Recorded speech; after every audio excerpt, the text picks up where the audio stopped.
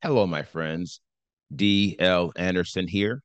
Welcome back to Transformation by Truth podcast as we share the truth concerning these last days and what you must do to save yourself from the violent times that are just ahead. Today's podcast is a word of truth accounting of the end times. The end is coming. The end is near. Today's podcast is entitled End Times 261, The Law We Are to Keep, Part 1.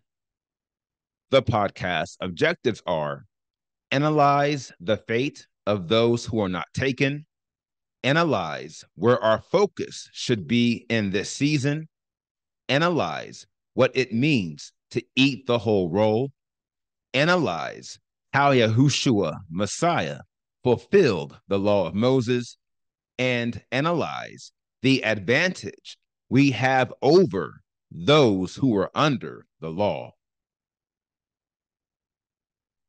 This lesson contains timelines and other visuals. Therefore, if you are listening to the podcast, I advise you to watch the video version on our website or YouTube, or request a PDF of the lesson so you can add the visual effect. No bridge to cross. Now, we covered a great deal in the most recent podcast. Most importantly, we hardened the importance of ensuring that we are adhering to the full breadth of the restoration message as we labor to obtain the seal of Elohim in the current season.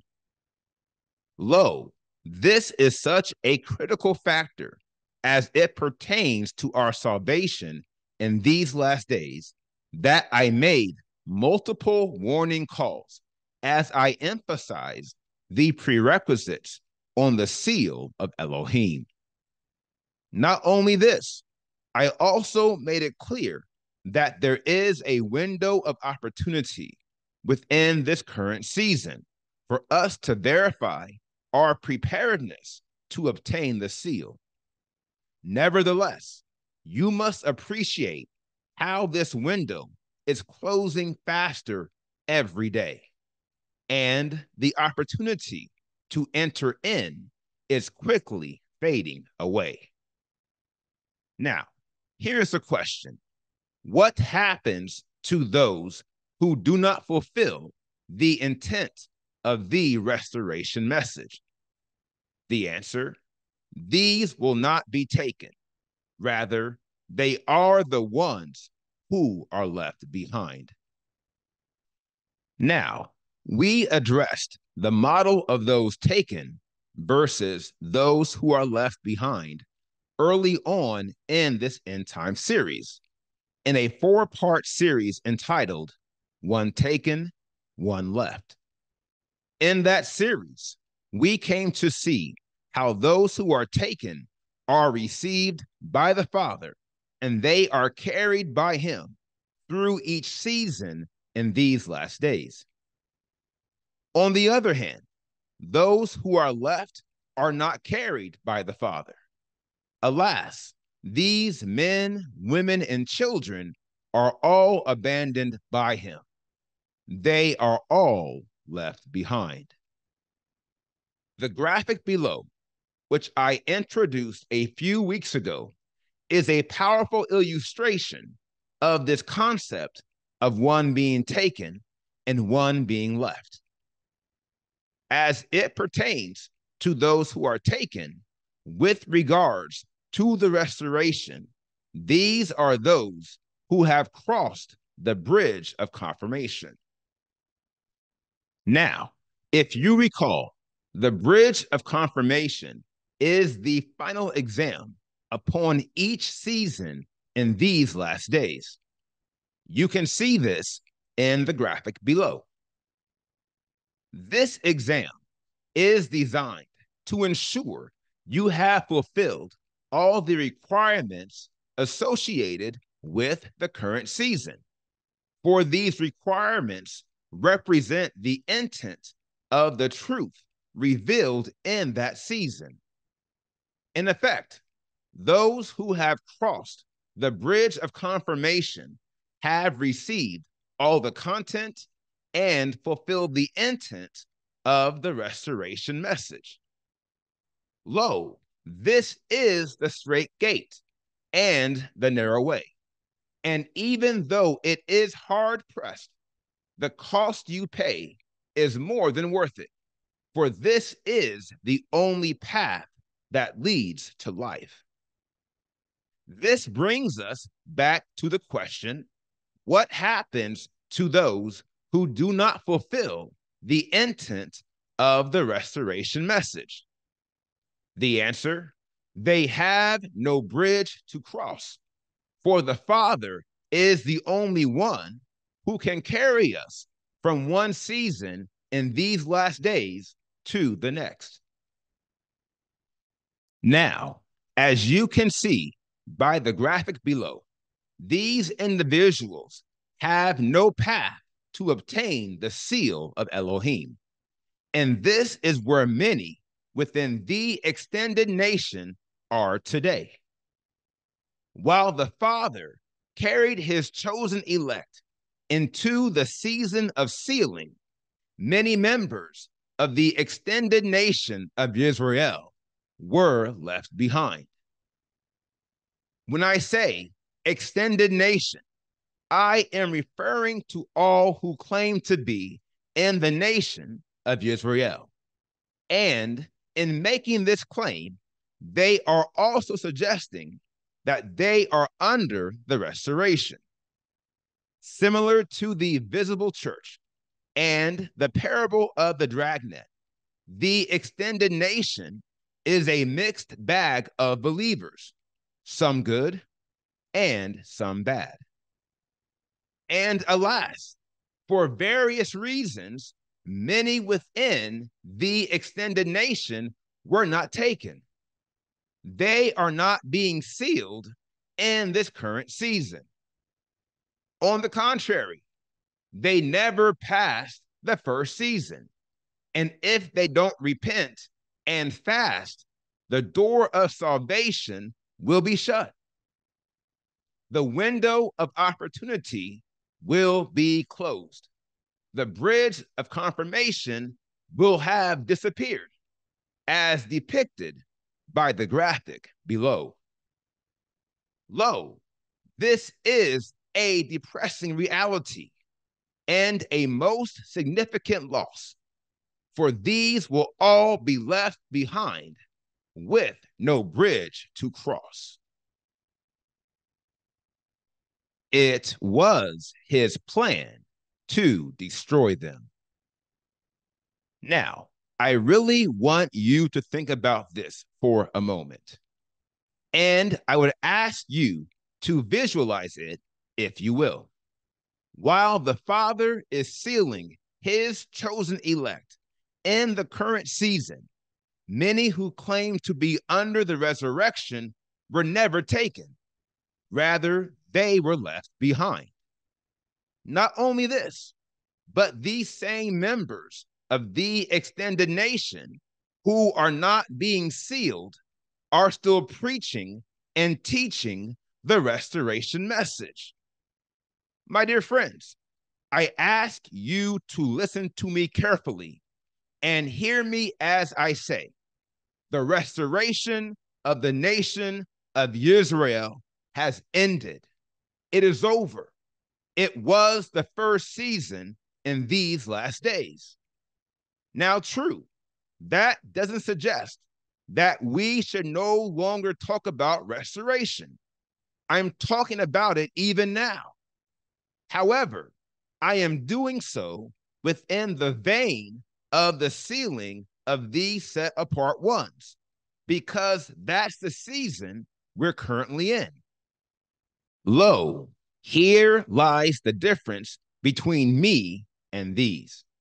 And I advise you to consider this difference faithfully and carefully as I offer it to you with the following interest point.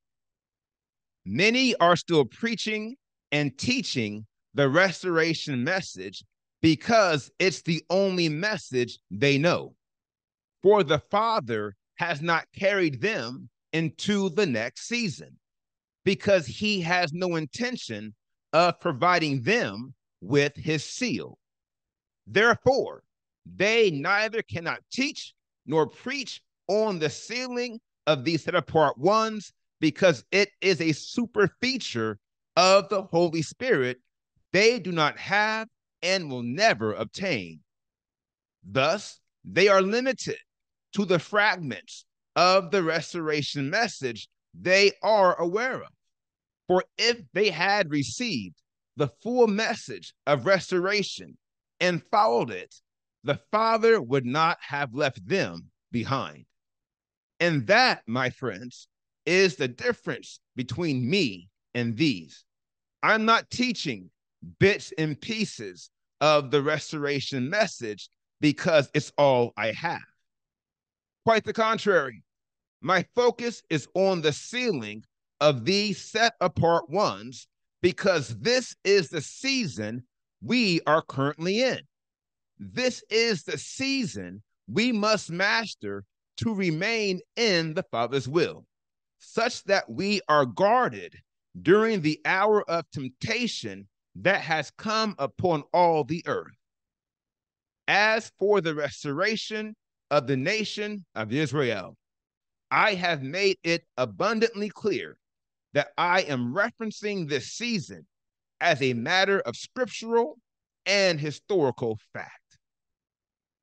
Now, as you can see by the timeline below, the restoration of the nation is the only season that has already passed, and we are not going backwards in time. My dear friends, we are going forward. Let's talk about that for a while.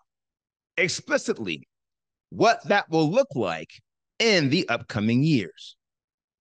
Per the timeline below, we are living in the second season in these last days. As such, our focus should be on the season that is right in front of us. That is the sifting of the nations. You must believe me, the true prophets of Elohim are focused on the sifting of the nations because we know what is coming. And because we know what is coming, the Spirit has led us to place no shortage of emphasis on the seal of Elohim. Here again, our references to the restoration message are simply matters of validation as it pertains to the seal of Elohim. As for the rest, these are still focused on their limited interpretations of the restoration message because the Father did not take them. Now look, they have no bridge to cross, for the time is past, and thus they are trapped in the former season. They are stuck and getting nowhere fast. Alas, these individuals are still living in the restoration of the nation. They are living in a season that has already passed. You'll know them because very soon the Father will carry us into season 3, the same way he carried us into season 2. And while we will have exited Mystery Babel and we are preparing ourselves for its destruction, these same individuals will still be talking about the restoration. Not only this, but many of them will still be in Mystery Babel. Here lies the inflection and a matter I caution you to consider carefully. Those who the Father did not carry will remain in Mystery Babel, teaching and preaching the restoration, while Elohim is preparing to destroy it. Now look, That's when the Father will carry us from season 3 into season 4. And the destruction of Mystery Babel will soon be at the doors. Then the time will come, and he will destroy Mystery Babel and all who are in it. He will destroy all whom he left behind. And that, my friends, is the moment these false prophets and false believers will finally stop talking about the restoration. It is because Yahuwah will have destroyed them, for they were all wrong. For as they refused to walk in all truth, it was his plan to destroy them all along. Eat the whole roll. Now, this is no doubt a very powerful illustration that I trust you will all consider carefully and faithfully, for it is likely that many of you have not made it across the bridge. Many of you are not prepared to obtain the seal of Elohim. My advice to you is as simple as it is short. Don't stop. Keep going, for the bridge of confirmation you see in the graphic below will soon disappear. And always remember the transitory nature of these last days, which we addressed in the first podcast in this phase, i.e., End Times 250, an intro to the sealing of these set apart ones. Remember the parable of the 10 virgins. Remember the real reason why they were not prepared when the bridegroom came.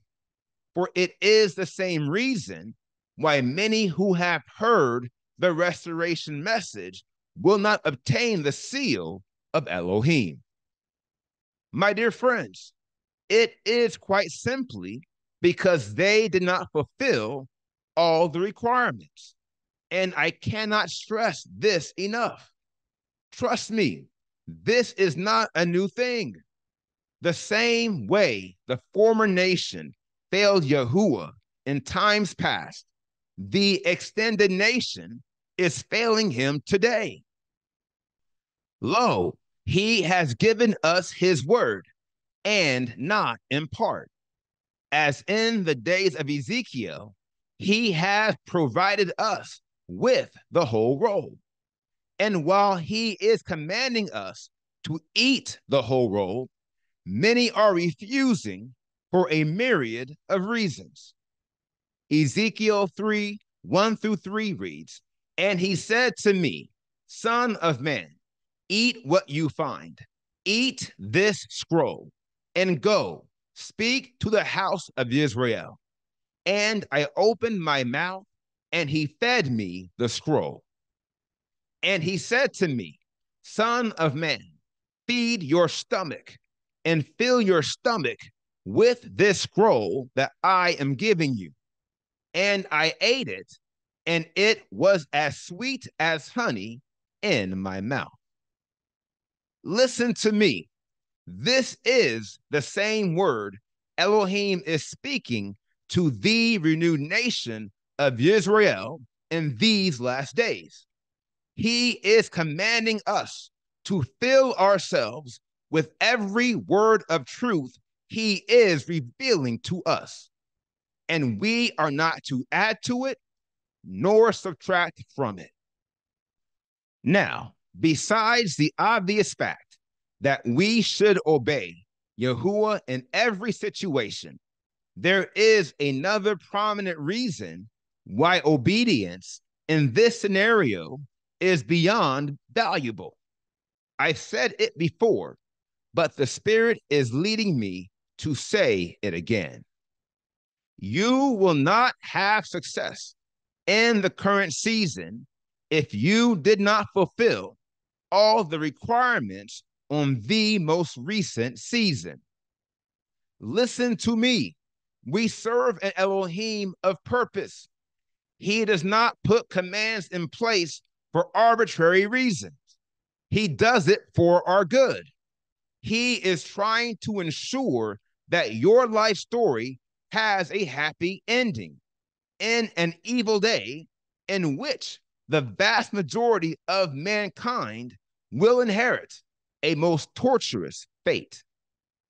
Regrettably, many within the extended nation are too blind to see this, and thus their lives are not going to end well because they could not see the value in eating the whole roll. They forfeited the keys to their victory, and they will regret it for all eternity. I did not come to destroy. Now, these things being what they are, we must continue in our analyses of the content and the intent of the restoration message. This, my friends, is you and me eating the whole roll. Let's begin by turning our attention back to how the law of Moses evolved into the Torah of perfection. Explicitly, we must consider how there are several commands within the law of Moses that we are to guard even in this day. Although the validation of some of these commands is more complicated than others, there are many which are very clear vis-a-vis the Ten Commandments. Without going too deep into this matter at this time, I would simply state that we are to guard the Ten Commandments in these last days. This is part of the restoration message. It is required for us to obtain the seal of Elohim.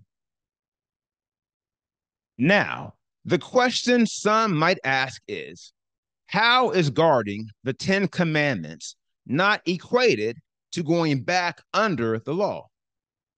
The answer, to be under the law requires a full regression to its adoption, with the intent of finding some path of salvation within this outdated belief system.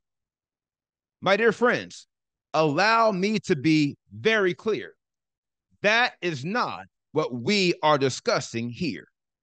Guarding the Ten Commandments does not mean you are going back under the law of Moses.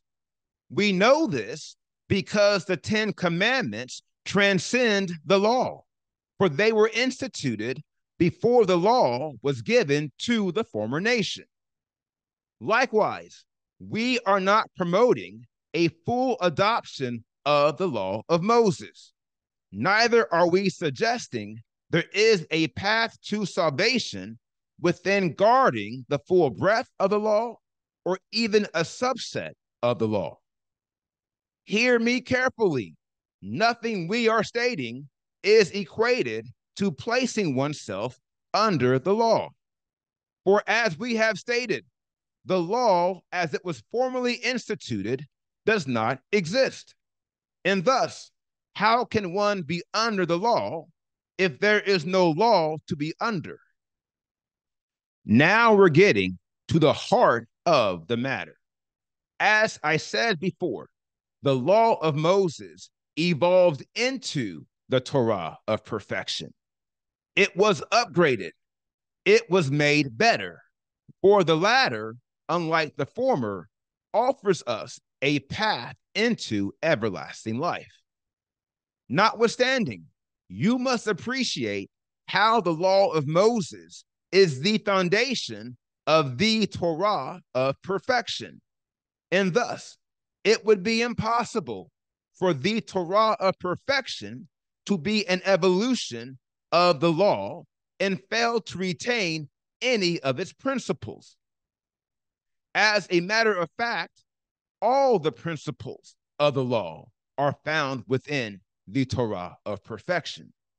The primary variation is the application of these principles, contingent to the spiritual upgrade achieved during the evolutionary process. We see this process clearly through the life and the teaching of YHSWH Messiah, who testified that he did not come to destroy the law, but to fulfill it. And he achieved this fulfillment by A, teaching the Torah of perfection, and B, demonstrating perfection in his life. Matthew 5:17-30 reads, "Do not think that I came to destroy the law or the prophets. I did not come to destroy, but to fulfill.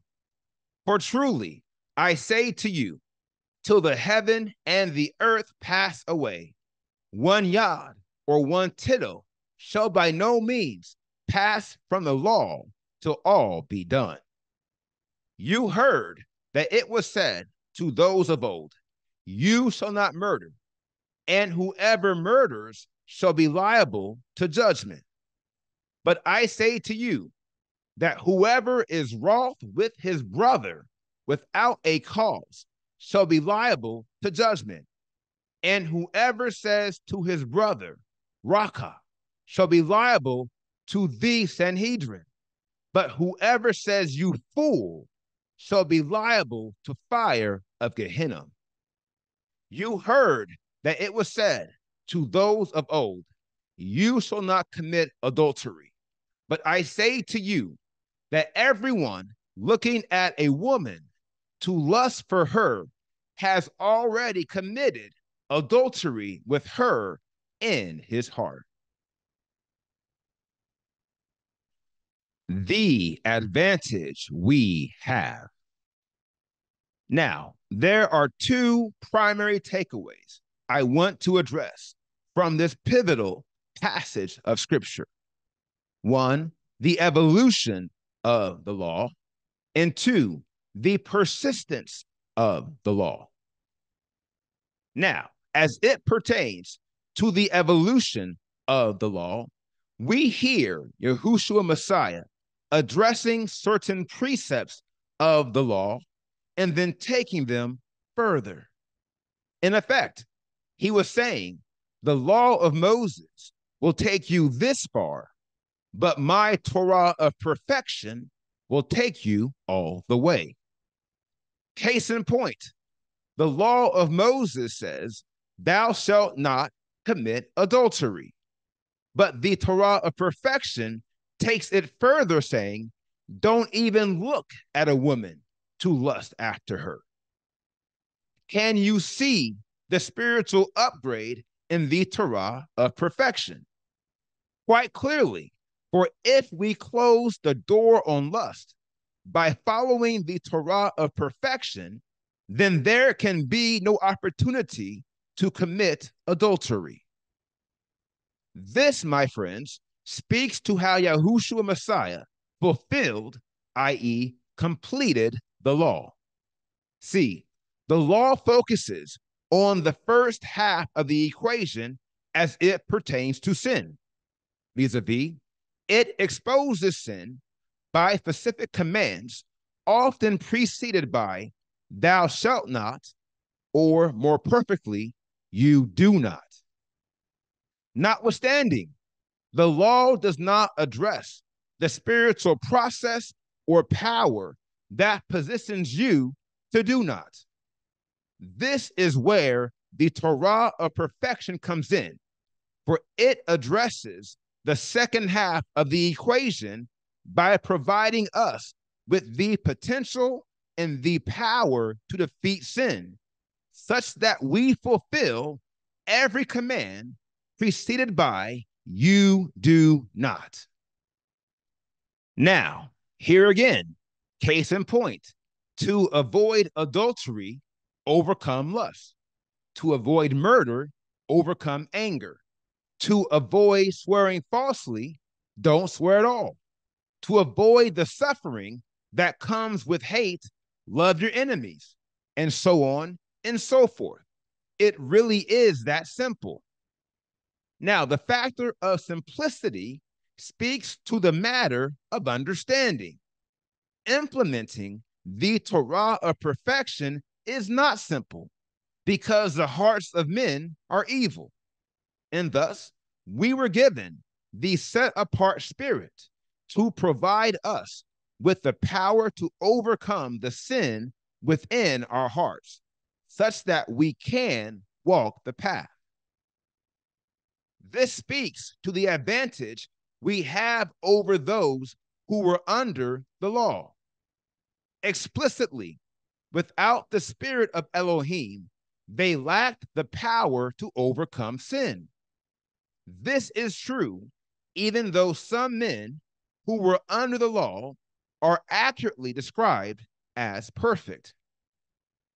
And yet, you must remember, there was no salvation in the law because the law was not able to make anyone perfect outside of the institution. For although the scriptures testify to the perfection of a few men who were under the law, their perfection was within the institution. That is to say, they were blameless as touching the law. Nevertheless, and this is a matter you must receive, there was yet no path to salvation within the law. And thus, their perfection on this wise was of no value as it pertains to everlasting life, but the hope of the promise which they saw. And Elohim, being witness to their faith in the promise and not in the works of the law, guarded them under the law until the time of refreshing had come. That is the Torah of promise. For in it he hath given us his Holy Spirit, that we, like YHSWH Messiah, might attain unto the resurrection from the dead. Now, Philippians 3 through 11 is revealing.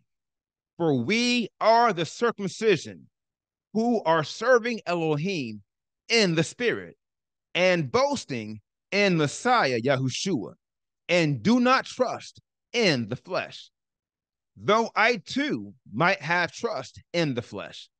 If anyone else thinks to trust in the flesh, I more, circumcised the 8th day, of the race of Israel, of the tribe of Benjamin, a Hebrew of Hebrews, according to the law, a Pharisee, according to ardor, persecuting the assembly, touching the righteousness that is in the law, having become blameless.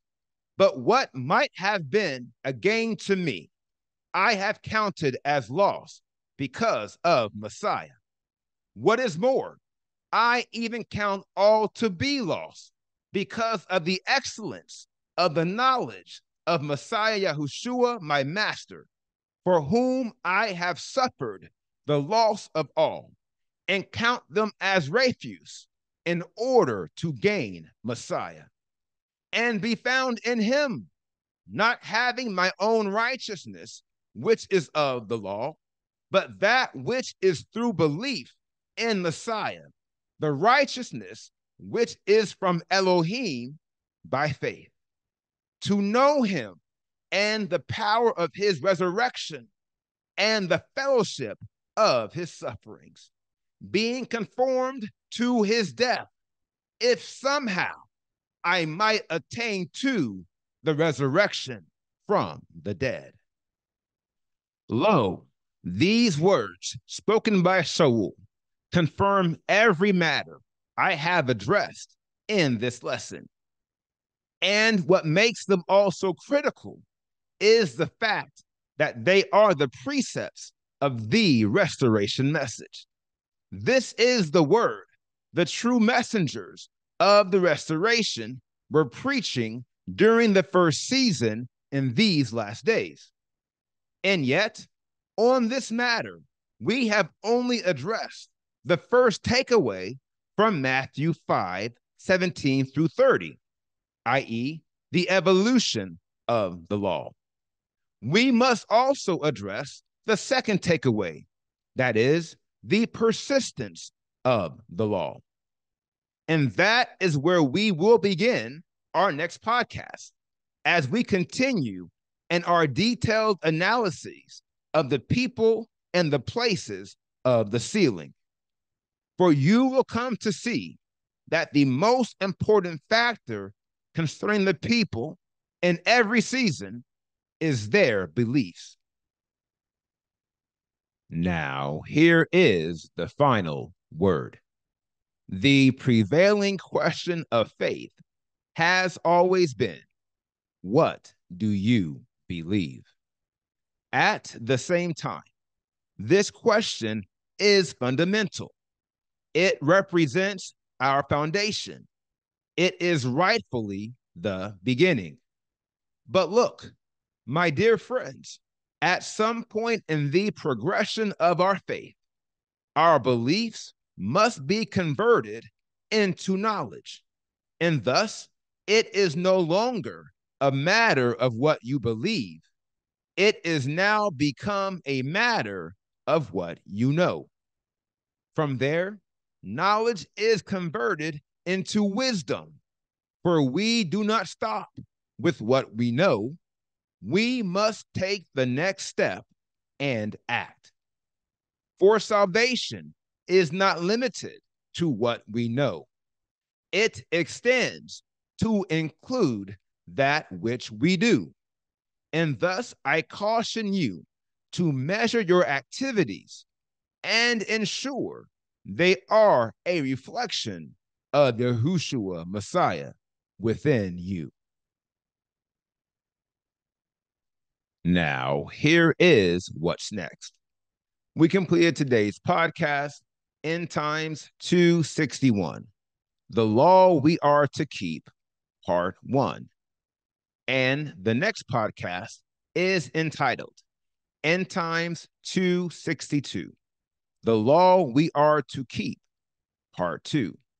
I will post this podcast on Monday, February 26, 2024. Until then, my friends, continue to be led by the Spirit of Elohim. Continue to watch. Continue to pray. Continue in fasting. And most of all, continue to be focused. For the end is coming. The end is near.